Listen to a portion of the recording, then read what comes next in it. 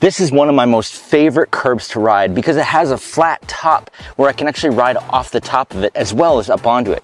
See, curbs are handy for all kinds of different things, but what I like them for most is pedal timing.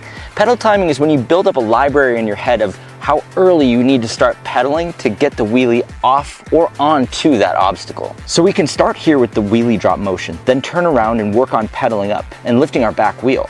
You can also work on hops in basically every direction, and I also like to practice riding off the curb as slow as possible. You could session this curb for hours if you really wanted to,